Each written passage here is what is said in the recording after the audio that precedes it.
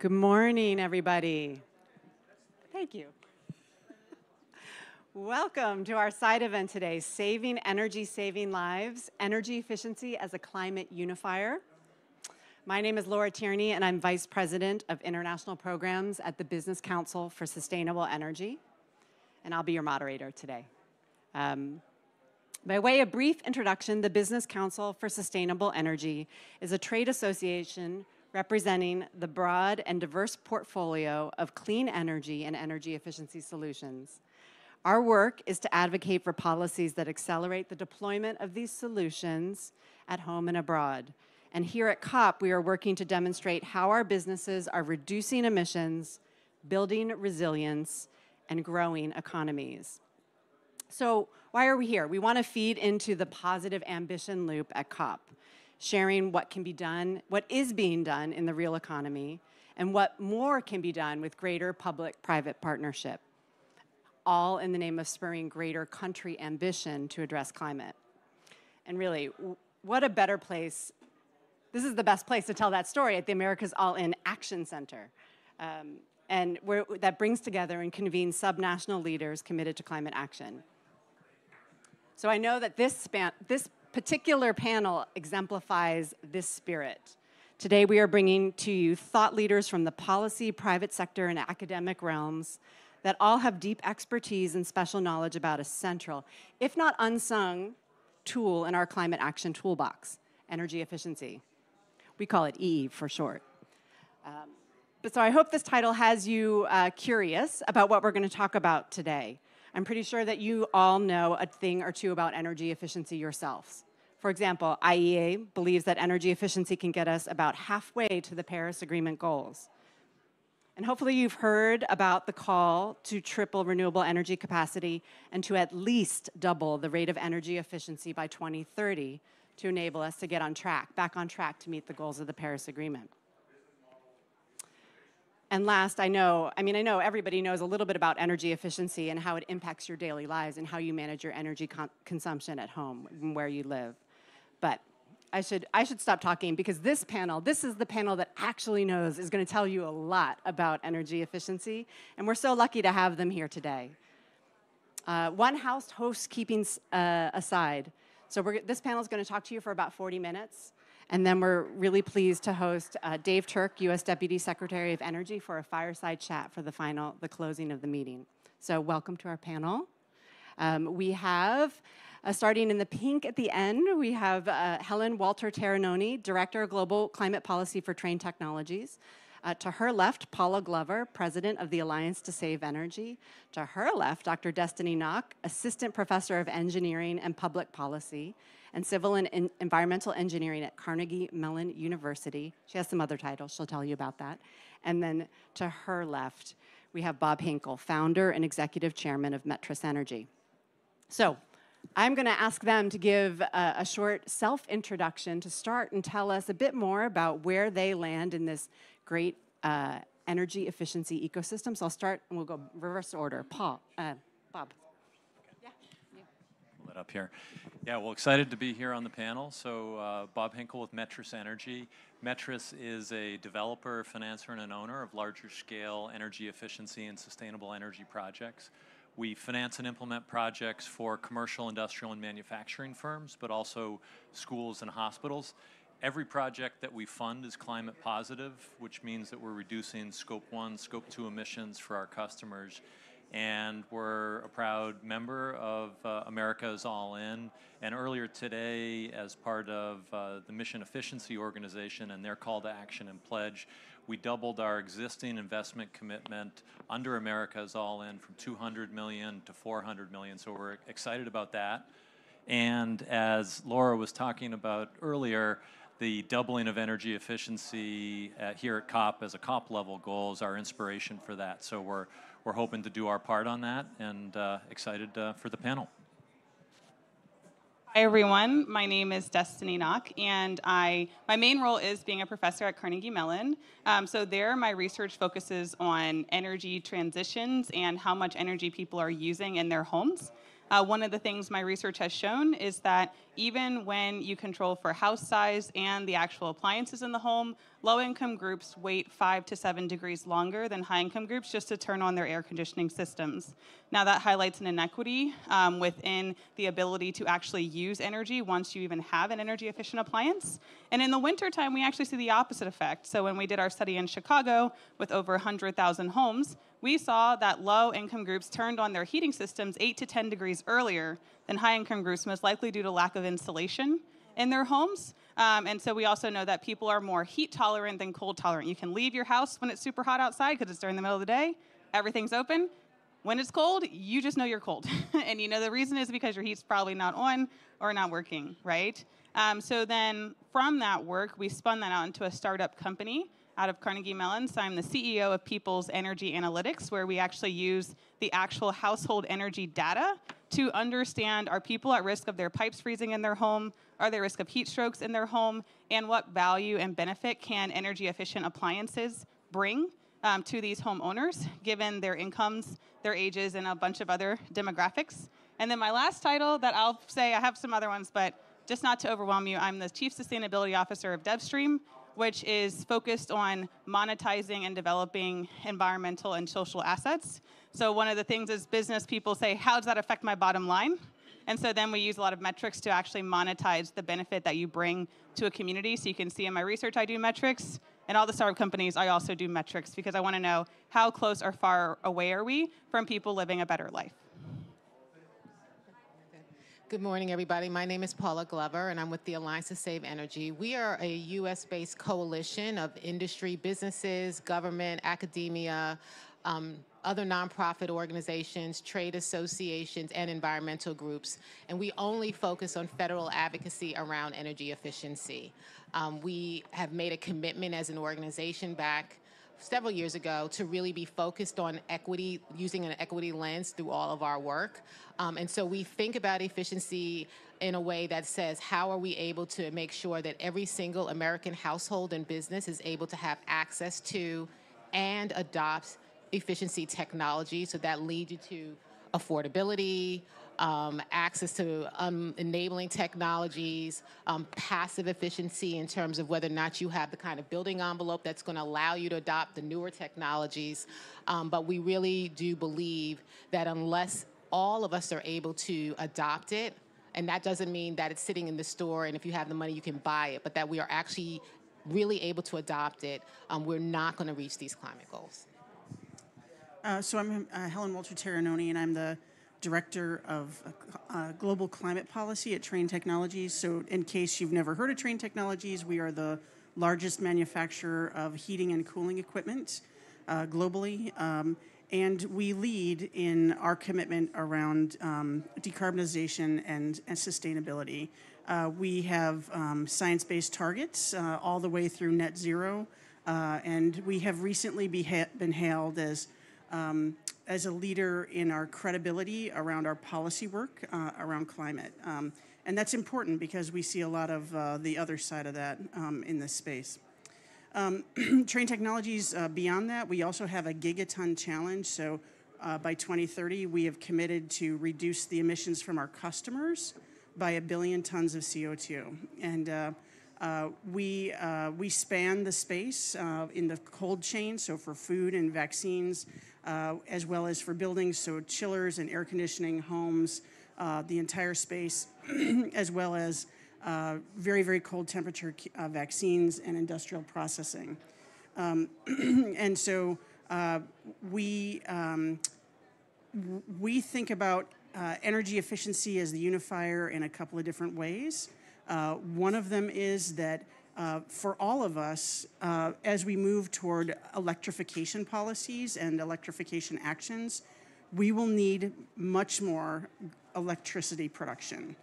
We will need less if we are more efficient in the way that we use our energy.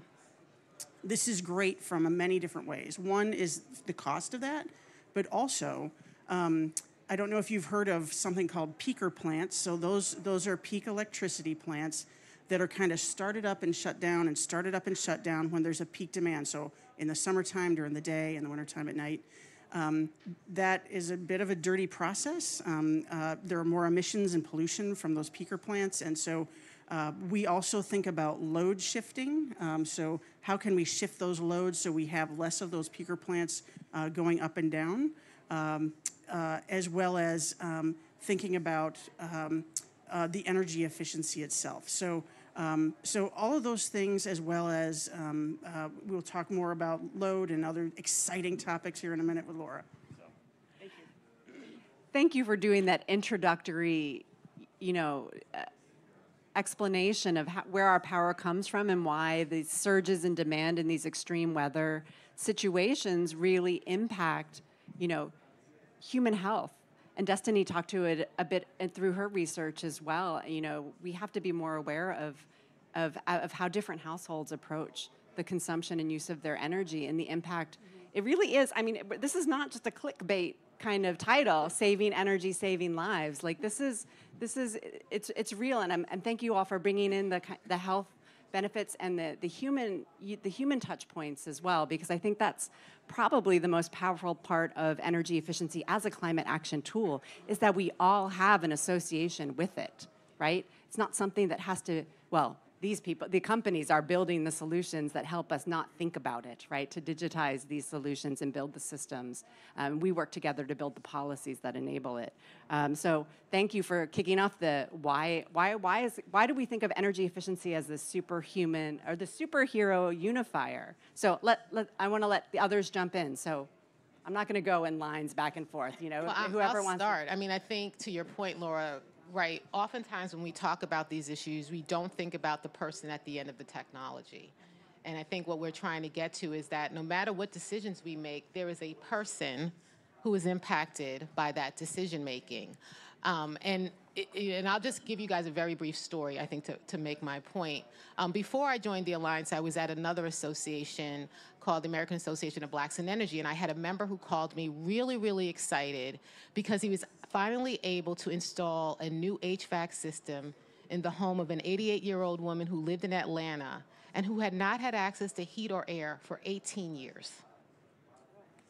So think about our elders. What's the weather like there in Georgia? Do you know what I mean, right? So in the summer for 17 years, she had no air. But in the winter, she had no heat, right? And so the ability to literally change this woman's life, allow her to age in place, keep her home, keep that family's wealth, all of that was effectuated just by a furnace, right? Just by a system.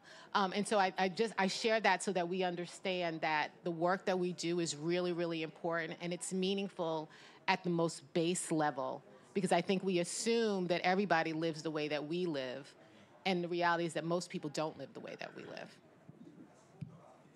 And just to jump on that point, so, one of the challenges with trying to find people that don't live the way we live is no one wants to jump up and say, hey, I'm really poor, can you give me some stuff, right? Like, nobody wants to say that. Yeah. And I think that one of the things that I recently realized is how we target people for these energy efficiency deployments oftentimes has to do with how much you spend on your bills. If you spend a lot of money on your bills, then the utility will target you saying like, hey, to reduce your bill, how about we sign you up?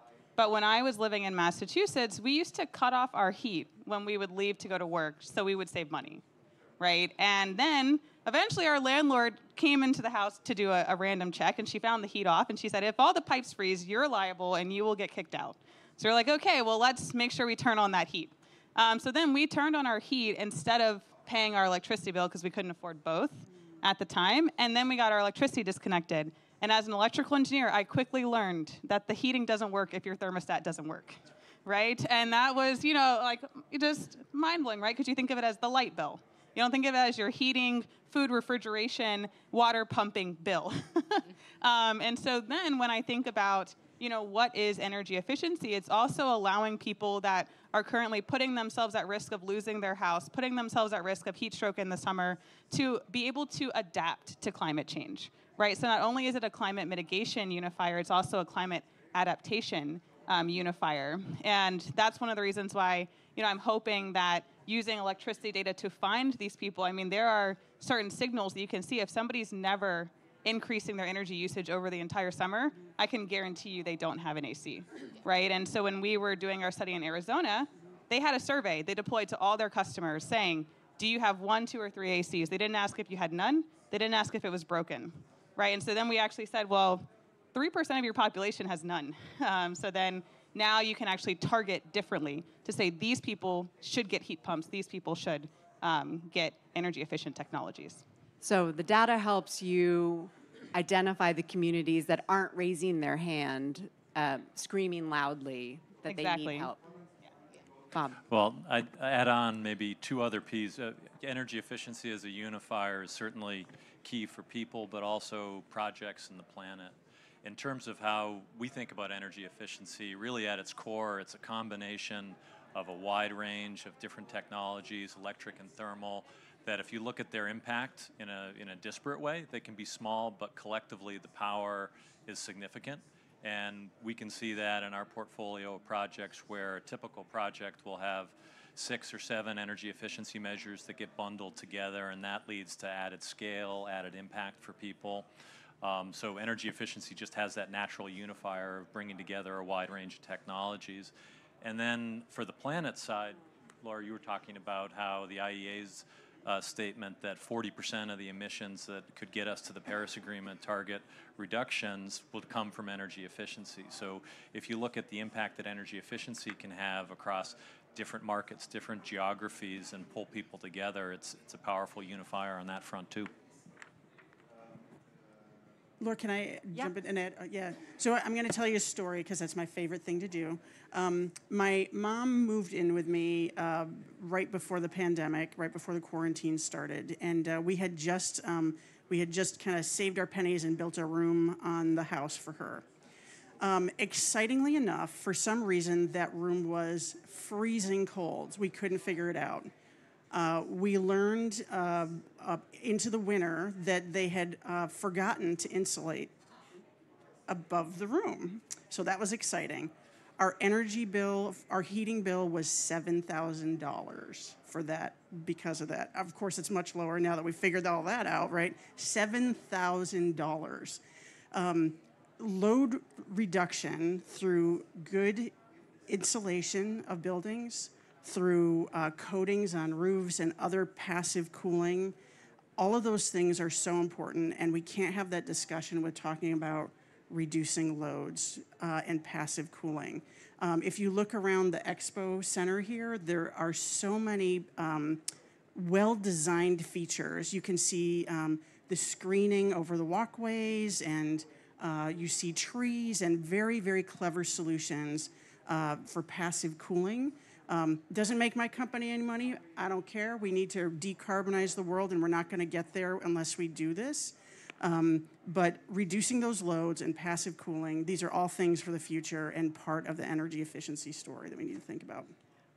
Thank you for bringing it back to the Expo Center, because we dialed in quite narrowly down to the room of your mother, right? And now can we broaden the aperture, how do you say that? Aperture?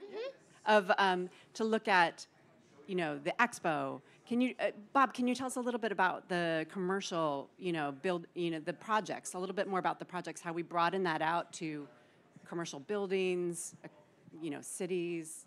Yeah. So energy efficiency, I think, is unique in its power to positively shape the future, and I think it's unique among the different climate investment opportunities. But to do that, it's going to require, in the commercial industrial sector, added flexibility of financing solutions. And that really means treating energy efficiency as the resource that it is, a valuable resource that should be put on par with supply-side energy. At Metris, how we're trying to do that is through our energy as a service solution, where for commercial industrial manufacturing firms, we fund 100% of the upfront cost of a project, own the energy efficiency assets, and then bill customers based on measured energy savings or the delivery of sustainable cooling and heating. And we see that as significant because it can unlock the potential for energy savings within the built environment. It also allows for bundling together different project opportunities together where you might have some project equipment upgrades that have a shorter payback, some that have a longer payback, but bundling them together allows to do energy efficiency at a greater speed and scale. But getting back to a little bit of the benefits of energy efficiency, I think the industry has made a bit of a mistake of focusing too heavily just on energy savings and thinking about the reductions on that side and not thinking about the broader benefits of energy efficiency.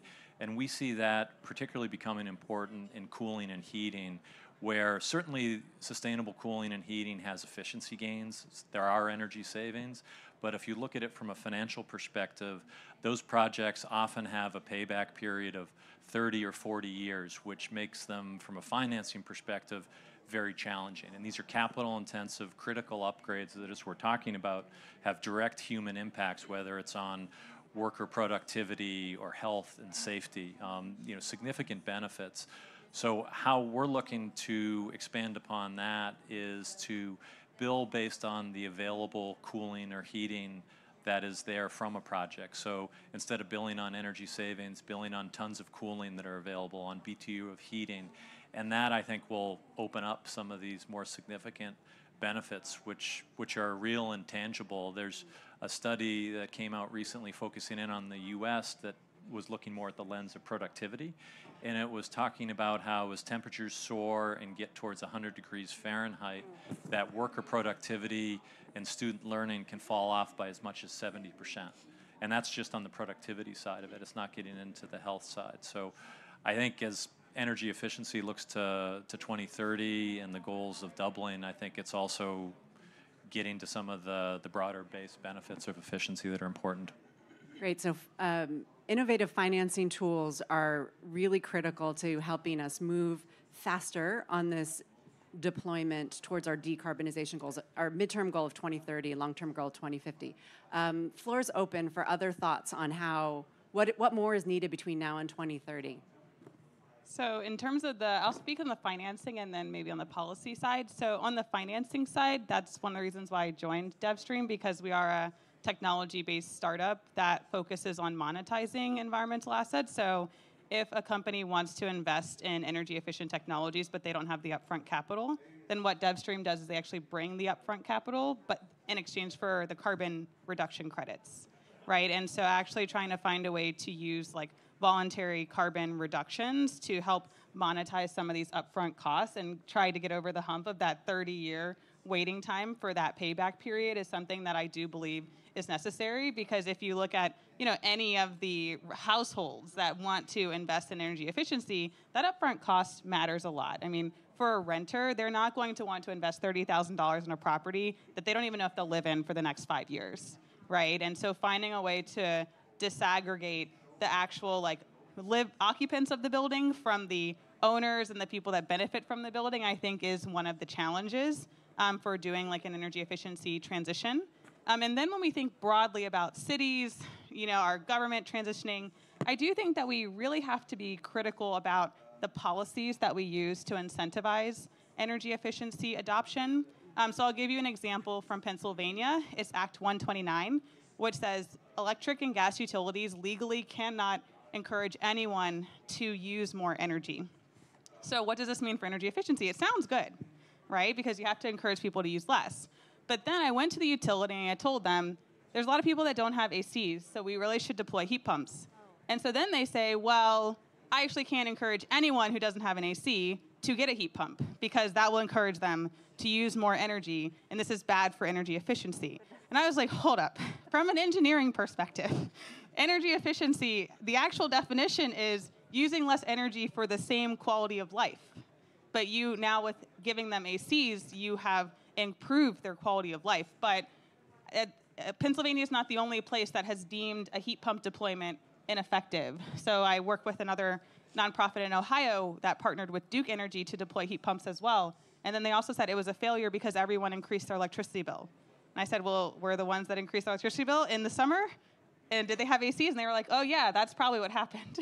And so when we think about how we're designing policies to encourage energy efficiency adoption, it really is critical to not forget those health impacts that we talked about at the beginning, but figuring out a way to try to incentivize utilities to use less. And I think a part of that can come at the commercial sector, but when we think about residents, we do have to take a lot of care on how we're going to do that. Yeah. I think I want to just add, I think, as we think about the deployment of efficiency, and we talk a lot about right, improvement of our transmission grid so that we can adopt more technologies and shift load and all of these things. But we do not talk about the distribution grid. And I think the quiet, dirty secret is that our distribution grid, certainly in the U.S., in most places, can't actually adopt the load of a charging station today. And so we are way out ahead of ourselves when we're talking about building new transmission, because it actually will not matter if we can't get through the distribution lines. And efficiency is actually a way to reduce that and provide the kind of resilience that we really need. And so all of these things are, I think, deeply connected. And to Destiny's point, I think we should think about the tools that we use to encourage people to adopt technologies and things, because in some ways it's a little bit tone deaf. We silo our policy decisions without really thinking about who consumers are. And I'll give you an example. When we're doing rebates for appliances, if they are not point of service rebates, they actually do not work, right? So you can't say, I'm going to give you a rebate for a new furnace and it's going to be $10,000. But I need you to buy the furnace, get it installed, and then I'll send you your $10,000. Most people would be like, oh, well, yes, I'm not getting that. And so we do have to think, I think, if this is build policy with outcomes in mind. That's how I would phrase it, right? And I don't think we actually build policy with outcomes in mind. And if we do, we certainly don't measure the success of our policies based on the real outcome at the end of the day. We kind of say, this is my intent, here's where we go. And if it doesn't work, it's kind of like, oh, well, in 10 years when we start thinking about it again, we'll come up with some new stuff. And that just is not the way that we're going to get there. Right, and especially here, 10 years to try again, scratch, and build the policy again is not, it's not going to it's not going to put us where we need to be. Yeah. Helen, come on. So you know, I'm a glass half full kind of person.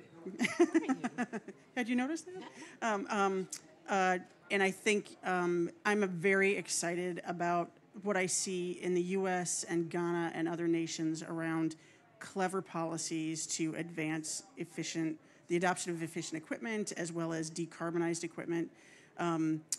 If I look at the U.S., the IRA and IIJA, they're about to launch funding out in the U.S. for the adoption of heat pumps as well as load reduction, so insulation and deep decarbonization of homes and rental properties. It's a very exciting time.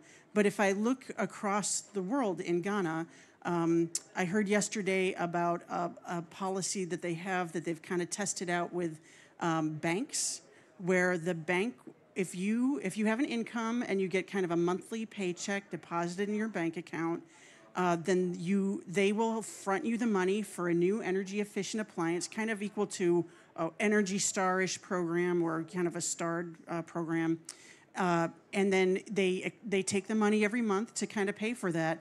And as I mentioned before with my $7,000 story, right? Energy efficiency and load reduction are money savers, and that's money that goes back in the pockets of families, right? Families that need that money. And so, you know, that type of program, Destiny, fascinating example that you gave for the utilities, but there are thousands of utility programs. I think that in many cases, some of those policies were developed like don't make it worse kind of policies that did make it worse. Well before we kind of needed air conditioning so much in Pennsylvania, right? And so we do need to have the thought process that we may have to go back and revisit some of those things once we've learned that there's some unintended consequences. But there are some very clever things being done, and I just challenged some folks this morning. They need to get all this on a website so everybody with local governments, national governments, internationally, people can go and find these and share these excellent practices. So I'm hoping that's going to come to fruition. So. Yeah, and I just wanted to add one thing, too. When we're thinking about policies, Paula, you mentioned silos, right? And so for me, I like to do like poverty immersion research. So I have a rental property with 2 low-income tenants, and one of them actually ended up getting her pipes froze because she was using so little energy. So I was like, oh, history repeats itself, right? But then we were like, oh, well, this is a perfect time since, I mean, she did have to leave, but this is a perfect time to insulate the whole house. We'll change out all the wires and we'll do all those things. Well, I don't qualify myself, right, for those utility programs. But I was like, well, this is a low-income tenant. Like, I'm going to get another one in. I already have an agreement with the housing voucher program. But then they said, no, unless the tenant is living there, then you can't apply for any of these programs. And so then I was like, I really wish that we could partner our energy utilities with our low-income housing programs to actually I would sign an agreement, right? Like, hey, if you guys want to pay for this, I will gladly sign up. And so really thinking about how do we link these different policies that exist to try to make them more efficient and more effective to get at the renters, the people that probably won't be able to buy those rebates, won't be able to ask for the rebates and things. And I think that is one way that we can also make better use of like the IRA funds, the IIJA funds as well. Yeah. I want to just add to your glasses half full. That energy efficiency is also, I would say, the great economic driver. Yeah. It's the great economic driver. It is the sector of the industry that we all can be involved in no matter where we live, right? No matter what our educational level is, there's an economic opportunity there. And we see in the talks at COP and any kinds of negotiations that we do end up having to have a conversation about the economy. Like, that is a big piece of the discussion. And it doesn't matter your fuel source. It's not efficiency and electricity. It's also efficiency and gas. It's efficiency if you're using oil. It's efficiency and water. And so we have such a great economic story to tell that when you have mass adoption, the number of jobs, so in the United States, when we talk about energy being this big employer, what people don't really know is that efficiency is the largest employer in the energy sector. Efficiency is the employer that has over 2 million jobs in the U.S. and expected to have another 2 million jobs if we do this right. That's us. Efficiency is the only part of the sector that has jobs in, 96 or 97 counties in the United States. That means there's only 7 counties in our country that does not have an energy efficiency job. And so really being able people to understand that we have so much more to give and to drive this story and to reduce our use and our waste beyond just lowering our light bill, which is important, but it's lowering your gas bill. If you live in Maine and you have an oil burner, I used to have an oil burner earn oil heat. It is not fun when you're paying for something a gallon and it's $500, $600 to build. Like, all of that really, really matters, and efficiency is really, I think, the baseline. Yeah. Workforce opportunities, economic opportunities. Thank you for bringing that in. Yeah. Anybody else have a comment on this, a theme of the COP, and as it should be, and an implementation of the legislation at home on the IRA and the IIJA, is how do we make this transition just? How do we bring along communities? So let's touch upon that in the last few minutes of the discussion. I could jump in on the financing side for that. I mean, thinking of the Inflation Reduction Act and also thinking more broadly here at COP, there's been a lot of talk about blended finance. So using private sector investment that goes alongside a more tailored or targeted public sector, government agency, international financial institution type investment. I think globally that's key to opening up markets and expanding the available pool of financing. But in terms of it within the U.S., I think of the green banks, the Greenhouse Gas Reduction Fund that came out of IRA. There's a lot of opportunity to mobilize private sector investment to really get into underserved markets and use some of this blended finance concepts at home through different state level agencies to get at markets that need some type of catalyst. So I think it's maybe a little bit picking up on the points of coordination. It's thinking about what type of financing is available, needed, what can be done to mobilize that financing, and incorporating that into the front end policy objectives, because lots of times, and we see it a lot on the utility side, there's a lot of great thinking about technologies and the technical side, and people race down the path of developing a project and then have to step back and think about how it's going to get funded, and it impacts the scope of what's possible, which impacts the benefits. Thank you. Others, transition. I mean, talking about jobs, I think, sorry about that. Thank you, Laura. Kind of talking about jobs, we at Train Technologies, we're seeking kind of not the usual suspects in our workforce development program. So we seek to educate the communities around our factories, where our manufacturing facilities, where we want our workforce to look like our local community, and to achieve that goal, we do deep STEM, science, technology, engineering, mathematics education at very young levels, all the way up through school and in our communities. We also have a number of programs around education, like I said, for technicians. We have internal training and programs for employees, as well as kind of workforce all the way through. And I'm going to say it now, Laura, instead of later. We don't have much more time, so go for it. This kind of opportunity is a gateway. It's a gateway. Technicians spin in and out of this world very, very quickly. They come in, they're educated, they do a great job, and then they go on and do something else. It's a gateway to a better life for families. And so we think that this is really important, and even though we have to educate over and over, it's really a great opportunity for folks. Yeah, and I would just add, it's not just jobs, it's wealth. So it's about the ability to start a business, right? You don't have to be able to do HVAC and work for Johnson Controls. You could actually work for yourself. And so when we think about disadvantaged communities, however you want, low income, however you want to describe it, why not encourage people to build for themselves, where they are then able to hire their neighbors and other people in the community and really spread in a way. And so oftentimes, not that good paying jobs are not good for people who live in low income, because they're fantastic, but they're allowed to dream bigger too. And there are a lot of people in those communities who actually don't want to work for somebody. They want to work for themselves. And so we actually provide an opportunity with a really low barrier to entry for people to be able to do that. And then to bring it back to the beginning when we talked about productivity, right? If your home is not in a livable condition, it is really hard to do remote work. It is really hard to have a tech job. It is really hard to have your own business, right, without going to an office space. And, just protect yourself and your family. So when we think about energy efficiency as this unifier, it's about the quality of a better life, whether that be from a job that you have, whether that be from, not having your pipes freeze, not dying of heat stroke in your home. And I do believe that is one of the biggest benefits of energy efficiency. And now we just have to think about how to get people over that upfront cost hurdle to make sure that everybody can adopt this technology. Bob's going to give him $400 million. So in the last 2 minutes of this panel, I'm going to make up my own academic study. You're only going to remember what they say next in terms of what the main takeaway should be from their perspective of why energy efficiency is so critical to climate action and is a climate unifier. So Bob, we're just going to go bing, bing, bing.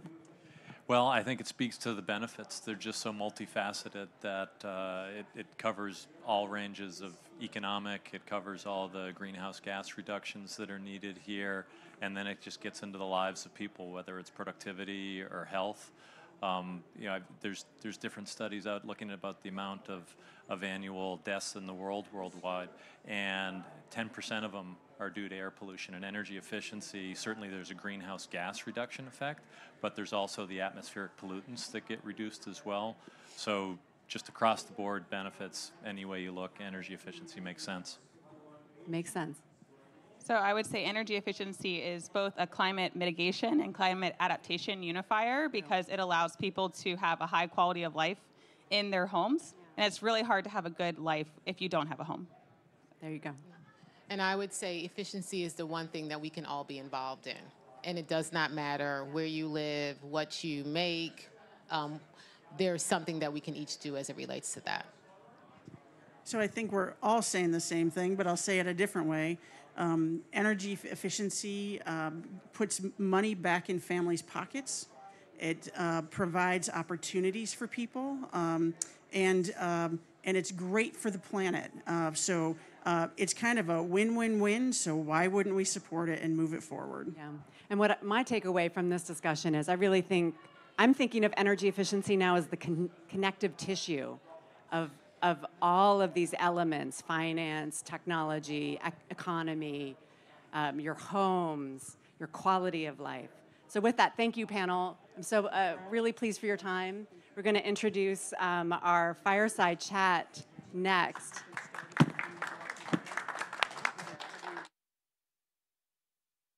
So I'm going to leave you in the good hands of Paula Glover at the Alliance to Save Energy.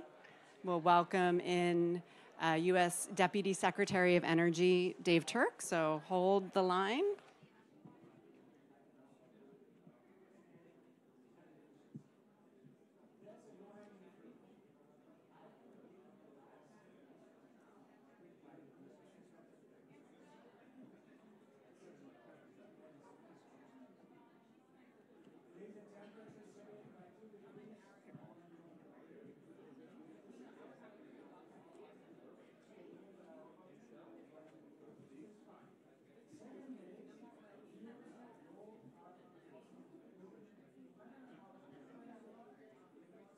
We're ready. Okay, great. So, Dave, thank you so much. First of all, I know you've been running while you've been here. We really do appreciate you spending some time with us. We've just had a great conversation about why energy efficiency is a climate unifier. I'm hoping that's your message. But let's get started. You know, there's been a lot going on at the federal level and a lot of investment in efficiency over the last 3 years through the Biden administration. And so we're really interested in is like, what role do you believe energy efficiency can play in achieving economy-wide decarbonization? And if you have examples of things that DOE is doing or success stories, please feel free to share those with us. Well, first of all, Paul, let me give a big thanks to you and your own personal leadership, to Laura, our BCSE colleagues, certainly America All In as well. It's just terrific to be with you all. And completely agree on a unifier, not only for climate, but it's a no-brainer when it comes to costs, of course, as well, and saving the need to build additional infrastructure, right? If you do it more efficiently, you don't need to build that additional infrastructure. So to me, efficiency is the biggest no-brainer there is out there. It's great that it's getting some attention at this climate conference, right? The doubling of energy efficiency is great. But what I'm even more interested in seeing is how's everybody going to implement that? What are the plans? What are the tools? What are the financing mechanisms? Like, how do we actually implement energy efficiency at the scale that we all need to, frankly, both governments, but also private sector as well. Buildings is such a huge part of the equation, as you know, and I don't need to tell those who focus on efficiency on that front. My wife is actually a sustainable architect, so even when I come home at work, I get the pitch that we need to focus even more on buildings and do what we need to do to make sure our buildings are as efficient as they possibly can. Just in the US, 40% of our emissions, one way or another, come from buildings. That's an awful lot of emissions. But it's also 30% energy wasted right now in terms of the lack of energy efficiency throughout our building space, new buildings, but also existing buildings as well. And the estimate, to go back to your point, it's not only a climate no-brainer, it's a money no-brainer, is $100 billion of a cost per year that's wasted, right? That's $100 billion we could be investing in all sorts of other ways than just literally losing it because our buildings aren't as efficient as they can be, as they need to be. So we're doing an awful lot at the department to answer your question, to implement, to actually do these kinds of things in the real world. We've got tax incentives of all different kinds. We've got rebates that will be coming out very soon, which is really exciting to make sure consumers can benefit from all these energy efficient appliances, but also look at home retrofits up to $14,000. That's a big deal. And they're even more generous for low-income folks to make sure that everyone benefits from these technologies that we've got out there. I'm pleased to announce in particular that we've got a new U.S. national building strategy, right? So we've got all these tools, but what's the strategy? How does it all fit together? So we're releasing this national strategy with some very ambitious goals, rightfully so, in terms of what we need to be doing in the U.S. So by 2050, just to give you a few numbers of what we're, again, not just having targets, but how do we achieve those? My good friend Jeff Rudian, who's the head of our energy efficiency and renewables team, is in charge of implementing all this. So thank you, Jeff, in advance of reaching these goals. I'm not sure Jeff will be in charge of ERE for the full entirety to 2050, but at least for the time that he is in charge of ERE. So just to give you a few numbers, we're looking to reduce our on-site energy intensity 50% by that 2050 time period. And one thing, we talk about 2050 sometimes in a net zero context as if that's like some future far off land. Like 2050 is, we're 2023, almost 2024. That's 26 years from now. So we've got an awful lot of work to get to that 50% on the on-site energy intensity. We're looking to reduce our on-site emissions 75%. And one thing I'm particularly proud of is reducing our embodied emissions 90%, right? All the concrete, all the steel. That is a big deal. That is a big part of the building's efficiency opportunity going forward. So encourage you all to take a look at the strategy. Of course, these are meant to be living strategies with feedback so that we can all work together to achieve these kinds of ambitious goals. Well, look, I'm excited to hear that you guys have this strategy in place, particularly given the pledge that's just been made, because without the strategy in place, then you would really be hustling to 2030 to meet those goals. So tell us, sticking with this theme around strategies, like how do we ensure that these benefits are going to reach those people who need it the most, our most disadvantaged, low-income communities? How do you do that? So you do it by being intentional and purposeful and really leveraging the tools that you've got. I am incredibly proud to be part of this administration, this Biden-Harris administration, for a number of reasons. One part that makes me particularly proud is it's not good enough for us to do our part to save the planet from climate change, but we need to make sure as we go through this energy transition, we take advantage of these energy efficiency opportunities, that the benefits apply to everybody, and especially to those, and we're in an informal setting here, who've gotten screwed in the past, right? People, communities who've gotten screwed in the past. It's morally the right thing to do, but it's also the right thing to do to make sure that we've got everybody's buy-in, everybody's support, so that we can have the kinds of investments that we need to going forward. So one thing the President has done, and we're living and breathing it every day at the Department of Energy, is Justice 40, right? So when we have programs, 40% of those benefits go to, again, people who've gotten screwed in the past and doing the right thing and doing it in a very intentional, purposeful kind of way. I mentioned the rebates before. The rebates are designed, and our team working on the rebates, and Jeff's team is part of that team, along with our newly renamed. We have a new office, newly renamed office, but it's been greatly expanded, called our Energy Justice and Equity Office, right? Again, being purposeful, intentional. For those who know Shalonda Baker, she's the head of that office. We've got phenomenal colleagues in that team, again, trying to make sure we're doing this kind of justice throughout, including on the efficiency side.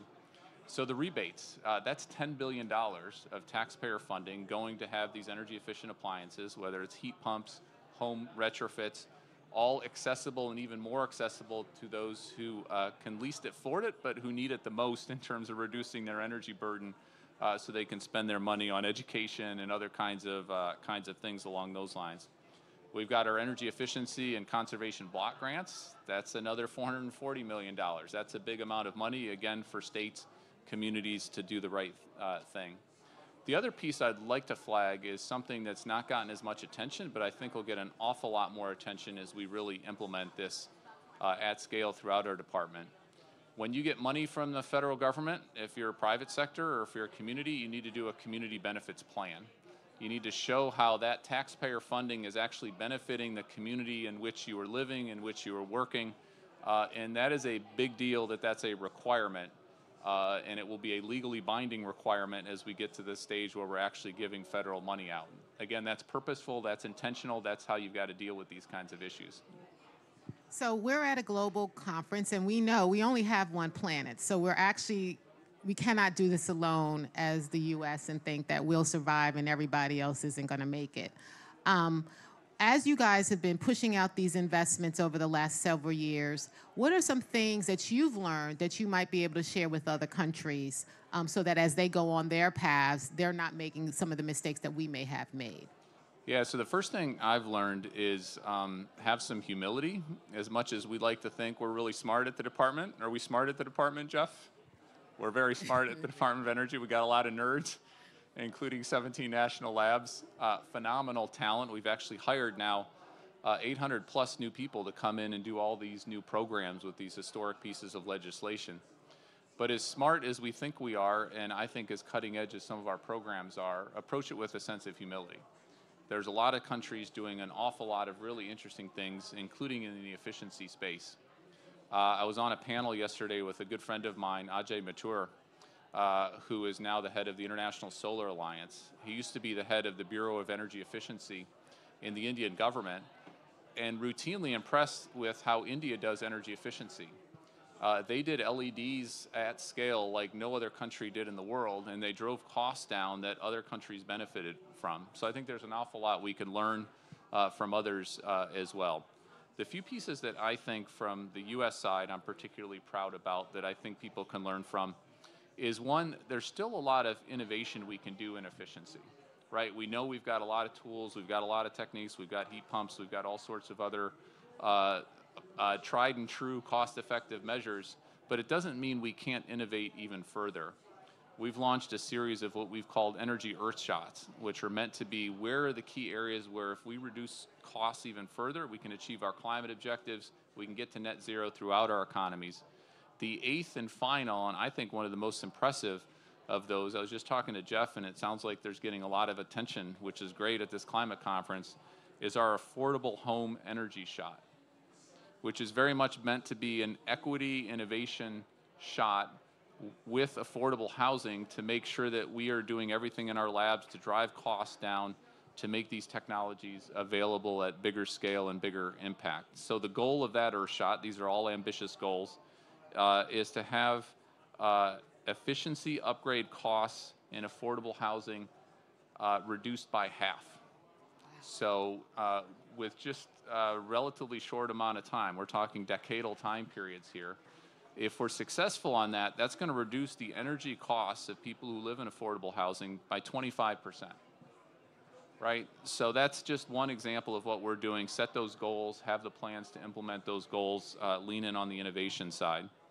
And then the second piece is there's all sorts of partnerships that you can learn in a mutual way. We've got bilateral partnerships, including, as I mentioned, with India, but countries around the world, developing.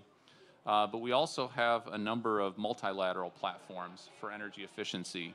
In some ways, there's too many to name. Maybe we need to consolidate and have more streamline in some of that, but there's an awful lot of good forums and an awful lot of people doing a lot of work. I suspect there are many in the room here today and listening to us online who are working in these multilateral platforms to all learn from each other and do what we need to do, just do it faster and bolder and at bigger scale. Okay. So we're just about at time. I'm going to ask you one question that you didn't see before, but I think you can, I'm softballing you. You have here about 25 to 30 advocates and friends. What is that thing that we should be walking out of this room either thinking about, but no, action? What should we be walking out of this room planning to do as it relates to efficiency? So to me, it's all about execution and implementation, right? Goal setting is great. I think we've got a doubling now of energy efficiency on the table. Do we implement? Do we execute? And the earlier we implement, the earlier we execute, the better we are. Our secretary is always stressing to us narratives and stories, right? If we have some good narratives and stories, sharing those, getting others excited about the potential and the opportunity. So I say let's roll up our sleeves, let's implement. If countries don't have good plans to actually implement, like let's hold their feet to the fire, right? It's not good enough to have a goal if you don't actually do the work to implement. And that's where the expertise of folks like these in the room are so important to hold everyone accountable to actually implement. If you don't think our U.S. strategy is up to the task, let us know. If our building strategy is not as rigorous as it needs to be, this is where we need to have that back and forth. But holding us all accountable, implementing, and then really telling those stories, the narratives in ways that, you know, we need to break through to the folks who are not energy efficiency advocates if we're going to be successful on this shared effort. Well, that's about time. Dave, thank you so much. Thank you. We really do appreciate having you here. And we certainly at the Alliance look forward to further engagement with you, Jeff, and everyone at DOE, EPA, whoever's on board around efficiency. Thank you. Perfect. Thanks, Paula. Thanks, everybody.